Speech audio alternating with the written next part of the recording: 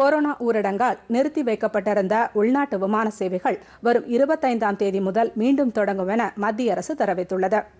இது தொடர்பாக மத்திய சிவில் விமான போக்குவரத்து துறை அமைச்சர் ஹர்தீப் சிங் பூரி வெளியிட்டுள்ள ட்விட்டர் செய்தியில், வரும் 25ஆம் தேதி முதல் விமான சேவைகளை தொடங்குவதற்கு வசதியாக விமான நிலையங்களையும் விமானங்களையும் தயார் நிலையில் வைத்திருக்குமாறு அறிவுறுத்தப்பட்டுள்ளதாக குறிப்பிட்டுள்ளார். விமான பயணிகள் விமானங்களில் செல்வதற்கும் விமானங்களை இயக்குவதற்குமான நடைமுறைகள் குறித்து விமான போக்குவரத்து அமைச்சகம் தனியான அறிவிப்பை வெளியிடும் என்றும் அவர் தெரிவித்துள்ளார். மேலும் கொரோனா தொற்றை இந்தியாவில் முறியடிப்பதில் உதான் விமான சேவைகள் வலுவான பங்களிப்பை அளித்தது மகிழ்ச்சியளிக்கக்கூடியது என்று தெரிவித்த அமைச்சர் ஹர்தீப் சிங், இதுவரை 894 டன் அளவிற்கு மருந்துகள், அத்தியாவசிய பொருட்கள், பரிசோதனைக்கு தேவையான உபகரணங்கள் நாடு முழுவதும் அனுப்பி வைக்கப்பட்டுள்ளன என்றும் குறிப்பிட்டுள்ளார்.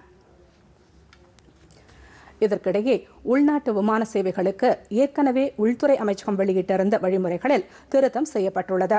அதன்படி விமான பயணிகள் சூட்கேஸ் போன்ற பெரிய உடைமைகளை எடுத்துச் செல்ல அனுமதியில்லை. அண்மையில் விமான பயணம் மேற்கொண்டது குறித்த விவரத்தை அளிக்க வேண்டும். விமானம் புறப்படுவதற்கு 2 மணி நேரத்திற்கு முன்னதாகவே விமான நிலையத்திற்கு வர வேண்டும். அனைத்து பயணிகளுக்கும் உடல் வெப்ப பரிசோதனை உள்ளிட்ட பரிசோதனைகள் மேற்கொள்ளப்பட வேண்டும்.